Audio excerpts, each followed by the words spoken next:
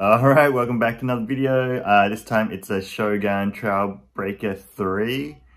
Yeah, Shogun used to make a bunch of bikes back in the day, kind of like, I'd say, yeah, like giant bicycles or something like that. But yeah, I only really see them in Australia, so I don't know, maybe someone has more information about that. But yeah, I'm still waiting on parts for the Kona build, so I thought I'd start a new little project. Yeah, hope you enjoy. Cheers. Alright, got the bike home.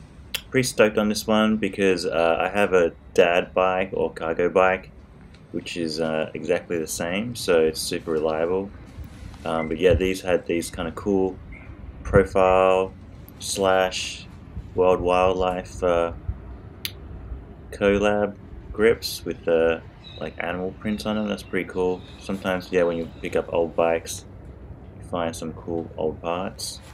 But then, yeah, just the Olivio group set here. So for the cranks, the left shifter was working pretty well. A little gunked up, but I can fix that. Make it smoother. A little cat eye computer there. Some rust on the handlebars. Yeah, these bar ends here, profile design bar ends. And then this shifter wasn't really working. You can see if I flick it all the way, it doesn't work, but there's a little trick where you can like push up on it and sometimes the teeth engages. But yeah, I'm gonna clean this out to make it work every time. Little reflectors here. Yeah, these mid brakes again, M55 pads, and then the chromo forks.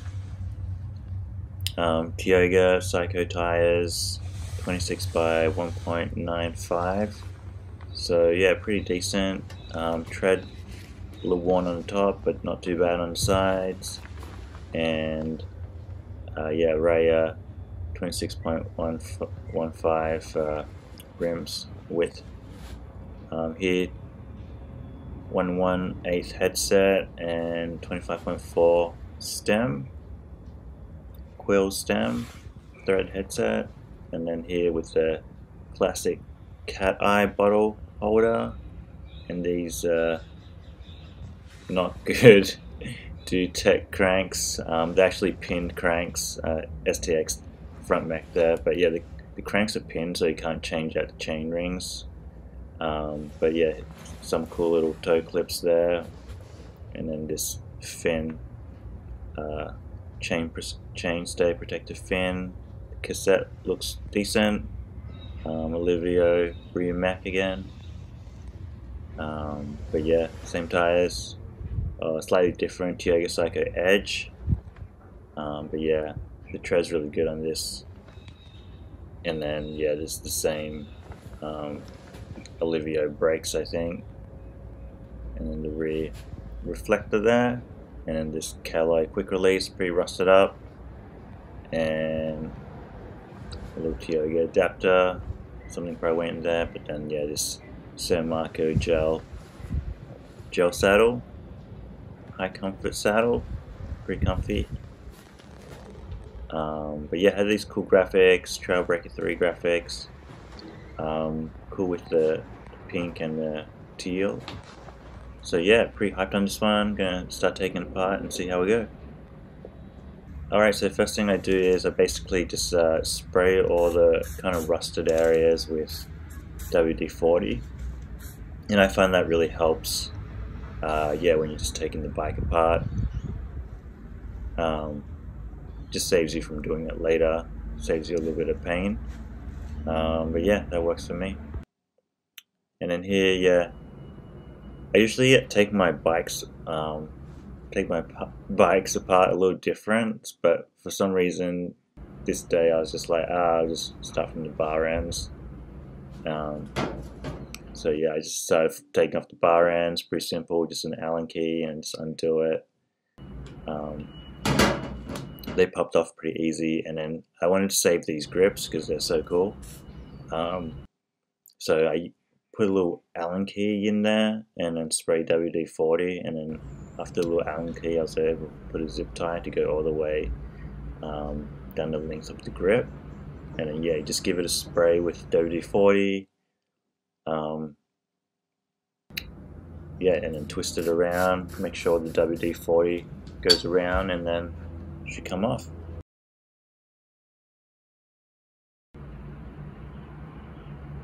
Yeah, just like that. Pretty straightforward.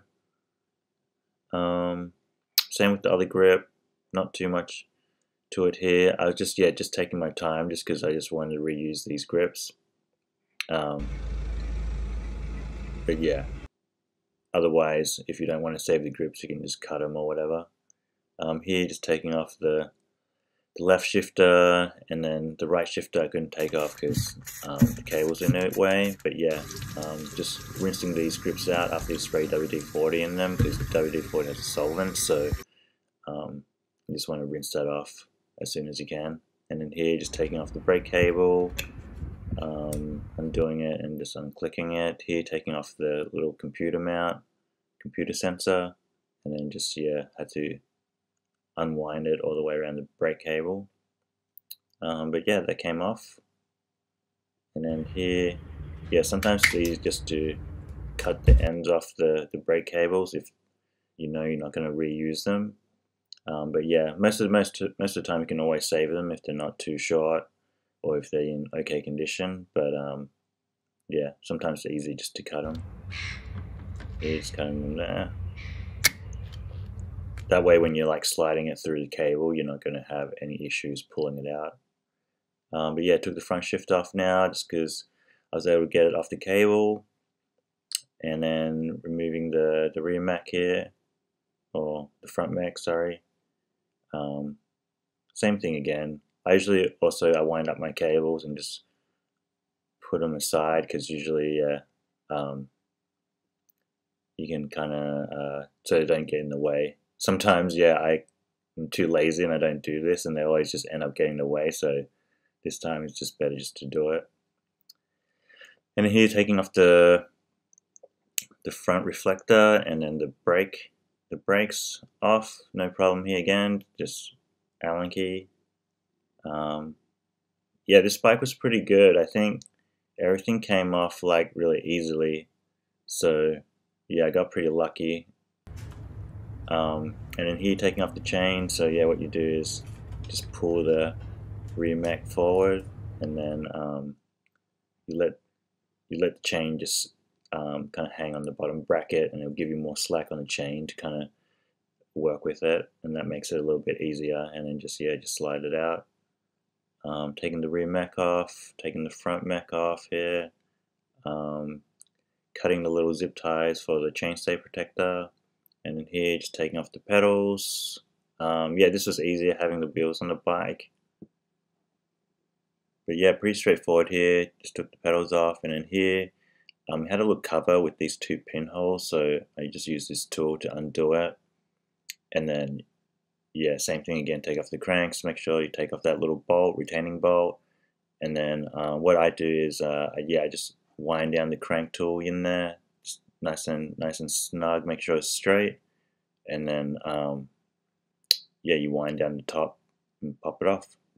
But that's basically it. This bolt, I had to spray a little bit of WD-40 in there to get it going. But yeah, after I did that, it was real easy. So yeah, no problems here. Yeah, here just taking the lock ring off. Yeah, people usually over tighten these like way too much, so usually I have hard times. But this one was real easy, so I got lucky there. And then here, yeah, just taking the other side of the bottom bracket off, taking the little Tioga adapter here, just using a screwdriver. No problems there. Yeah, and then just taking off the rest of the stuff. Taking off the bottle cage, the little bolts. Yeah, always might soak these bolts down. But yeah, here's the bike, what it kind of looks like once everything's pretty stripped. Yeah, it looks pretty clean when the bike's like this. Yeah, so I did the whole bike. Like, if you don't have a bike stand, you could still do this. It just makes it a little bit easier, but what you can do is just take off the wheels off last. I take off the stem and the seat post out, and then yeah, you're basically done. And here I'm just taking out the stem. The little wedge thing kind of didn't come out with it. But yeah, you just push the stem in and then just wind the thread in so it kind of catches and then just pull it out again. But yeah, that's basically it. That's all done. So after the frame's all done, I give it a good spray. Once again, if you have a bike stand, it kind of helps here, just because you can kind of move it around. But yeah, I ended up just cleaning it here and putting it on the ground afterwards anyway. But yeah, just a light spray with my detergent and soap mix. It's just a little bit of detergent with warm water and a little bit of soap in there, and then yeah, it just seems to get rid of most of the gunk off pretty well. Here, there's some sticky like chainstay protector sticker thing that I used WD-40 to get rid of, and then yeah, just give it a spray after with the detergent spray, and then you should be good. Here, just flipping around the other side, just giving a clean all over, WD-40 on the hard to clean places, and then here I just put the bike on the ground to clean. Sometimes it's easier on the stand, sometimes it's easier on the ground, and then here I just use the brush to kind of brush out everything. So yeah, after I give it an initial clean, what I do is I go through and clean each tube. So here I'm cleaning the top tube, and then the head tube, and then the down tube, the forks, and then yeah, and then so on. And I find this really helps in kind of keeping track of what you've cleaned and what you haven't. And then here, you can see that there's some scratches from those cables from the top. And I was thinking, can I try to fix this up a little bit? So I kind of pulled out the T-cut for this one. Sometimes I T-cut the whole frame. Sometimes I just T-cut the areas that have problems. But it's kind of like it has like a little bit of an abrasive in it, just a very fine abrasive. So what it does is just kind of protects the frame, stops it from oxidizing. It's like a type of formula that is used on cars. But yeah, you can see it does help get rid of scratches as well to a certain extent. Just be careful with decals, make sure you don't go with decals or it's going to scratch up the decals. So yeah, that's basically the frame, all ready to go. I still got to clean the other parts and stuff like that. But yeah, I haven't really decided what I'm going to do with this build yet, so yeah, let me know what you think, and we'll see how it goes. Alright, that's the video. Let me know what you think, and stay tuned for the next one. Peace.